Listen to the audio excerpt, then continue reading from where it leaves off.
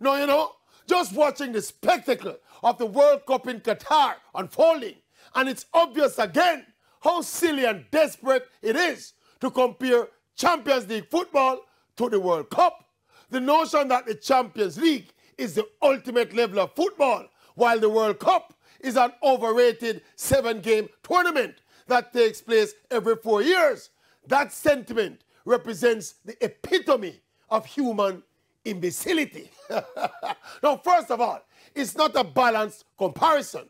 The World Cup is completely different from the Champions League. Different format, different frequency, totally different set of dynamics at play. Champions League football is played every single season. That effectively releases the pressure on all concerned, knowing that in a few months' time, they can do it again. With the World Cup, the prospect of waiting another 4 years for a chance to win the biggest and most prestigious prize in sport, in front of the biggest audience in sport, many big players have crumbled under that pressure.